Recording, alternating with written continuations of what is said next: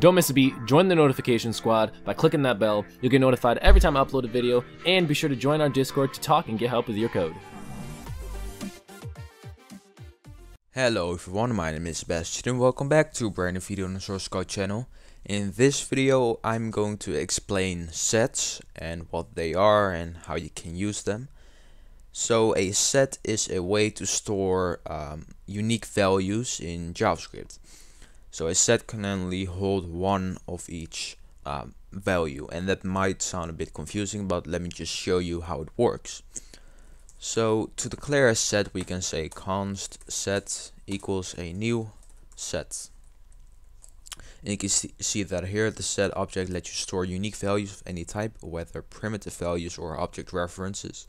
And objects are explained in another video, and primitive values are basically strings, numbers, anything else that you can think of. So now that we have a set, there's a couple of things we can do with it. So the first thing we can do is add a value to the set. So we can say set.add, which appends a new element with a specified value to the end of the set object. And we can say a number 5. Then we can log. I want to log the set so you can see what it actually is. Log the set here and log it down there. And then I want to add another item. We say 10 and I log the set. So if we go into console now, we will see a set which has nothing in it, so 0. Then a set with the size of 1, then a set with the size of 2, and we see 5 and 5, 10. So a set is in the order of entry. So what we can do is we can check if the set contains an item. So if we say set.has 5, and I log this into console.log set.has 5, and I do that for 7 as well, we would see true and false, because the set contains 5, because we added 5 to it, so the set has 5, but the set doesn't have 7. Now, I said that sets can only hold one of each value. So what would happen if we add 5 back to the set and we log the set again? Because the set already holds the number 5. So what would happen if we add number 5 again? We would see that it wouldn't do anything. So we will just add this to the set, but because it's already in there, it doesn't add anything, and it doesn't throw an error, it doesn't do anything special. It just takes in a value and it does nothing with it. Then there's also the way a set is structured is like a map, which I will probably cover in the next video. So a set basically has a key and a value, but it doesn't actually hold a key and a value because there's nothing. So we say a 5 equals the value of 5. That's basically how it's structured, but it isn't actually structured like that. It's kind of strange how it works. But what we can do is console.log our set and then say values, returns the primitive values of the specified object. Oh, that's not what I wanted. And then console.log set.keys.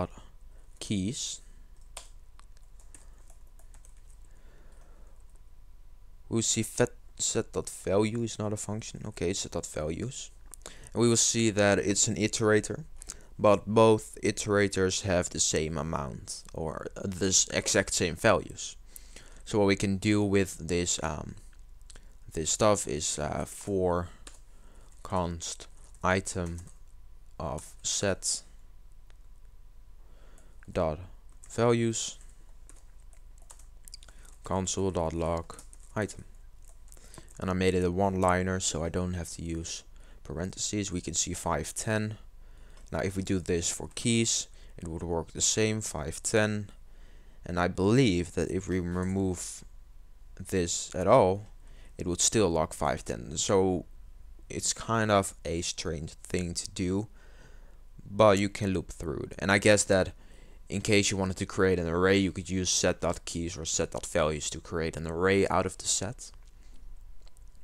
So now that you know how a set works, there are a couple of things that make it useful. And that first thing is that it allows you to check if the set contains an item, and because it can only hold one item, it's quite easy to do certain things. So I want to write a function that adds a user, and the user provides a name and a password. And I want there to be only one person per name. So I don't want people to have the same name. So what we can do is say function create user, and we want a name and a password. And then I want to return a value, or yeah, let's make it so if there is the user is created successfully, I want to return true, and if the user isn't created successfully, I want to return false, so we can check if the user is created properly. So first thing I want to do is I want to check if the name is already in the set. So what I can do, if set.has name, I want to return false, because then the name already exists, so I don't want that. Now after that we can do set.add name, and what I actually want to do is I want to say set.add name, and then I also want a password, and I'm not quite sure how I wanted to store this. You know what, we can just remove that. We just have create a user with a name. So set.add a name, and then what I want to do is I want to return true, because we successfully created that user. So what we can now do is we can say create user, and we can and I want to log this because we get a value back, so we can immediately see if it worked or not. And I want to add sep and another user whose name is